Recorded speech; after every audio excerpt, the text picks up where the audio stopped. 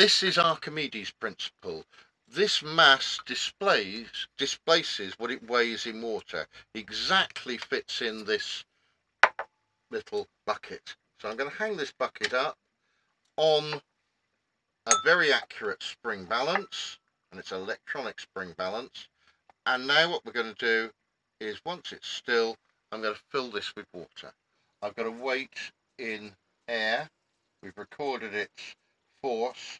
Now I'm pouring in some water to cover it, and it now weighs what it displaces in water, and we can prove that by now filling this bucket up with water, and we will see that the force goes back to the same point, showing that this weight displaces this mass of water.